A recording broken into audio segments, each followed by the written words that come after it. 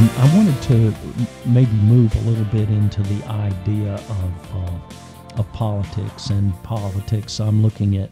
Okay, now we're about to get in trouble, aren't we? Okay, yeah, I'm looking at politics in the United States, and also globally. There seem to be some global trends. So the two trends that I'm thinking about, and again, this could be conventional wisdom, maybe not true, but the conventional wisdom is that never have there been more clear-cut divisions in political orientation. And, the term, it could be liberal, conservative, left and right.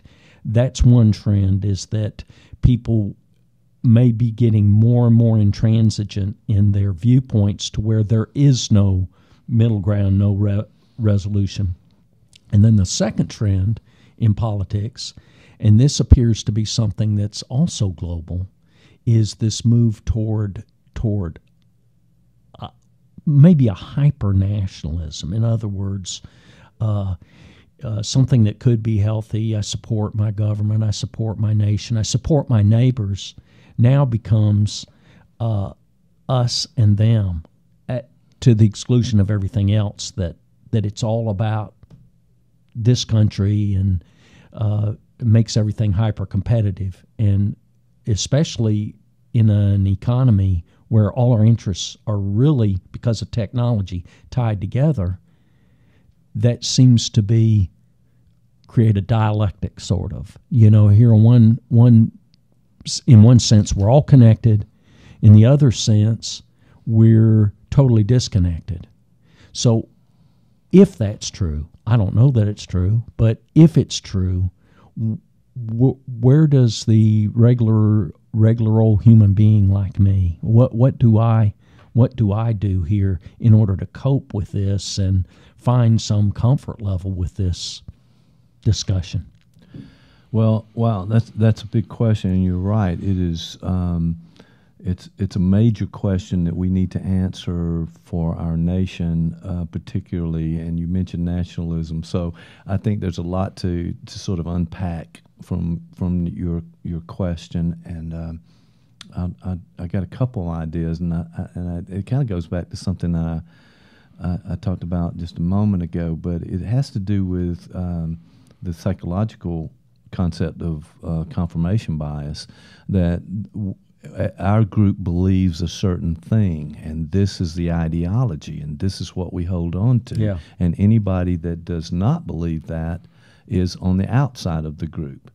So for me, that's always the danger within this, that we feel so entrenched, so righteous in our beliefs that the others are wrong, and we're not open to hearing a different side and a different viewpoint.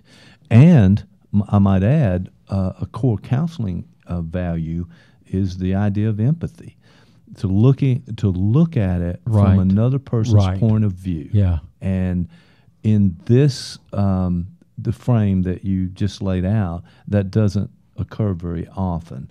You're with us or you're against us. Right. I'm sure somebody quoted that somewhere. I don't remember that. Maybe someone from the past, but that was the phrase. And that's problematic in a way, because do you really have all the best ideas in your camp?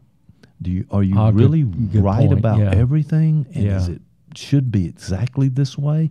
And there's no give. There's no compromise. And, I think we talked about this at one point. The idea of compromise has gotten a bad rap. It's a bad label. Right. That you compromise. Oh, now you're a flip-flopper or something in that right. in That's that way. At one time, that may have been a strength, finding that middle ground. Now it's you. It still is, by the way. You don't have you don't have the courage of your convictions. You flip-flopped. You caved. You gave in. All those terms we use. Yes, and wow, I mean that's a form of shame. of shaming. And Dan Rose we had a whole episode with Dan, it's like a psychologist, talking about the idea of shame and how it's used, and it's used in parenting, it's used throughout, and now it's become sort of a national thing. If you say something against my ideology, then we'll come back and shame you, or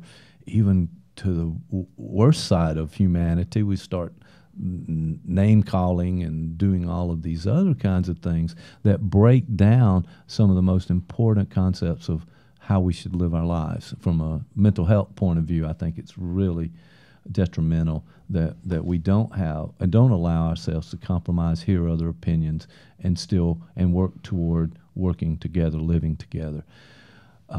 So the political world has sort of really just exploded and challenged us to understand that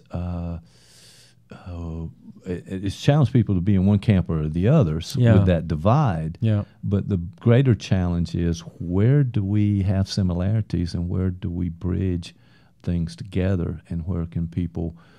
I mean, the average American out there could care less about some of all of this news stuff that we're bombarded with constantly, what the president said, for example, or what this congressperson said about something. And we just want to have a good life in general, and take care of our kids and raise our kids and go to work and pay our bills and take a vacation and celebrate the 4th of July, all of these kinds of things, and in this country.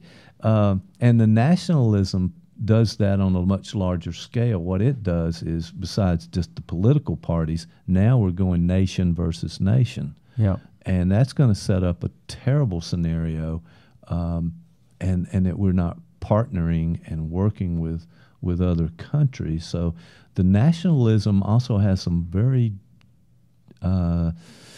I'm not sure of the word for this, but dark beginnings. If you look at that, the tribalism and the nationalism has been connected to some very nefarious, difficult, and harmful regimes from the past that is sort of associated with that.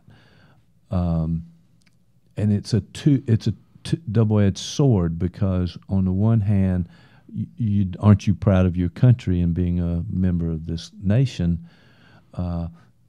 And the other side is, if you don't, then you're with them, as I said earlier, and it absolutely provides no opernity for you to hear the other speak.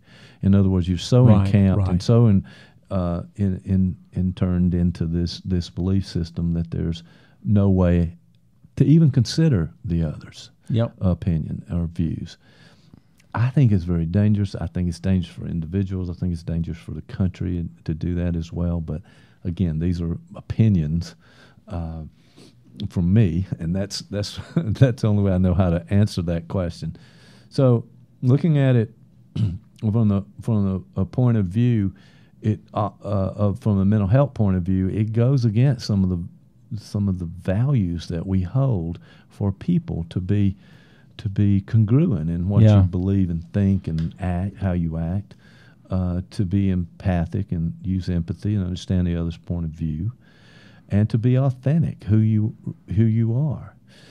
And early on, we talked about challenging beliefs, that's part of life, that your beliefs get challenged. Now, are you going to fight about that every time somebody says something different? Well, that's all about growth. That's the child interacting with the environment and growing because of the feedback that's coming from the environment. You touch a stove, you get burned. Well, any of a number of things where you're learning. We're talking about this whole thing about discourse and empathy and that kind of thing. It seems like a lot of the discourse right now, anyway, is geared toward outrage. In other words, that when you turn on any kind of opinion or news or anything, it depending on the orientation of the the organization The group, doing yes. that, doing the communicating. Right. The reach is always toward outrage. In other words, look at what they did. Look at what Right. they said. Aren't you angry about that? Aren't you angry Yes. about that? And then the other thing is maybe almost to me the co-opting of the word evil. They're evil. Right. Well, that absolves you of a lot of responsibility. If the other side is evil, then doesn't that take away their humanity to where that may be a slippery slope we don't want to go down? That's how wars are started. Exactly. In other words, we ascribe every motivation to, well, it's just ill will and evil. And why? Well, they're just evil. Well, Right. and it Not just not a very good explanation in detail. It just kind of go with the feeling. yeah.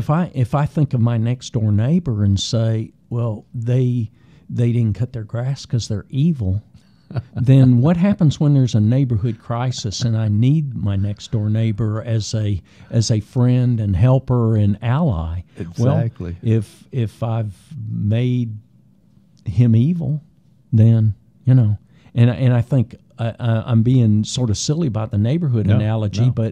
but maybe I'm not being so silly No, I don't because think so. because right now we're living on a giant spaceship hurtling through space, and the climate's going south, and everyone's stacked nuclear arms. Well, to me, there needs to be some cooperation to deal with what seem to be just really challenging problems that right now I don't see anybody tackling. Yeah, that's unfortunate in itself, and I think you brought up a pretty important point that relates to the original question of this political side of things and the nationalism and so forth. It's the use of those emotions of fear that I think is at the core of some of this. In other words, our group is bonded closer together if we're fearful of the others, and we paint them in a certain way, an inhuman way, as you mentioned, and I think that's a very clear way to put that. The idea of invoking fear in someone, making them afraid, bonds them together in a certain way. So I think the downside of this is that these politicians that we're listening to are using that very effectively with their group. If you want to be with us, you got to be against the other, and look how terrible they are, look how inhuman they are. And in wars, and you would know that the idea of painting the enemy as evil, as not like us, as evil, as bad, and on, giving them names and so forth, helps paint that picture that we need to do something about them because they're not like us, and we should be angry about that. Not only fearful, but the fear turns into anger, and then that turns into some behavior, and that could lead all the way up to war. Yeah.